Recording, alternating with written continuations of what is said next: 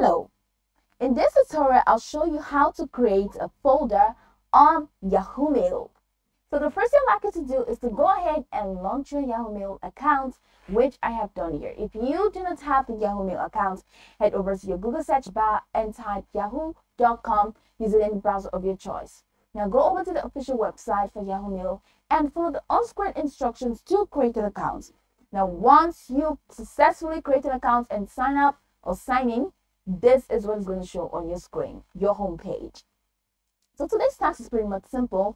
Of course, how to create a folder right here on Yahoo Mail.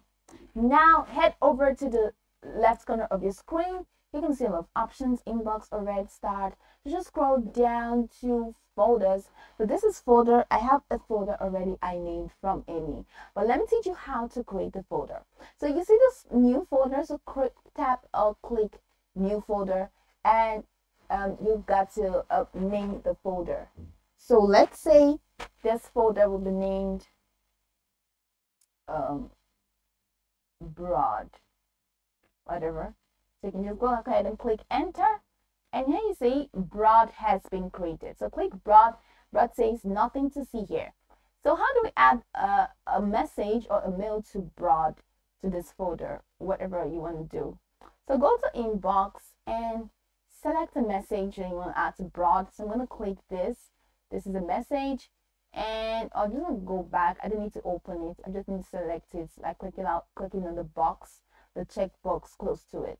So here it says at the top, here it says archive, move, delete, spam. So I'm going to click on move and move to, so the two folders, remember broad, you see from Amy, so I did broad. I'm just going to click broad, and that's it. That conversation has been moved to broad. So go over to the left corner of your screen and go to broad to see if the message was moved. So click on it and you see, oh yeah, this message has been added to broad, my broad folder. So that is it.